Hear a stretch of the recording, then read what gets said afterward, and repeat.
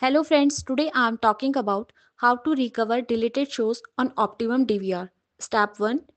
Press the DVR button on your remote control or navigate to channel 1001 to access the DVR menu. Step 2. In the DVR menu, scroll to My Shows. This section contains all your recorded programs. Step 3. Scroll down to the bottom of My Shows list and select Recently Deleted Recordings. These features allow you to see shows that were recently deleted and may still be recoverable. Step 4. Highlight the show or episode you wish to recover from the recently deleted list. Step 5.